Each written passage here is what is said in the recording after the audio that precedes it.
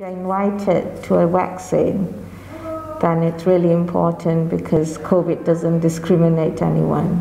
Staff was brilliant, they were very kind and welcoming, so it was a really good experience.